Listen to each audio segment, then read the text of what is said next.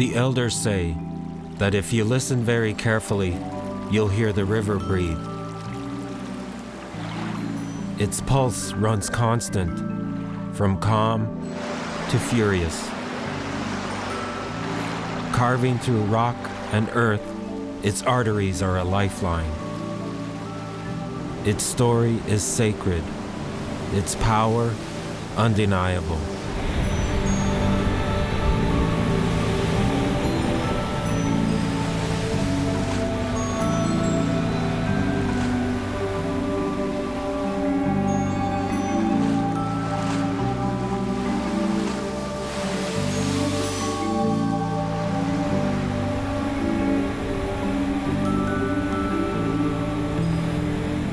This is the Rupert River, celebrated as one of the most spectacular free-flowing rivers left on Earth.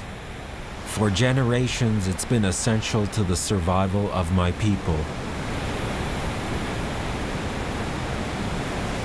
Unfortunately, this is the last summer of its freedom.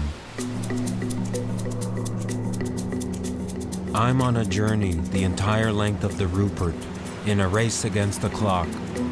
This fall, the river will be dammed for a major hydroelectric project. One more river to be swallowed up by the world's insatiable appetite for power.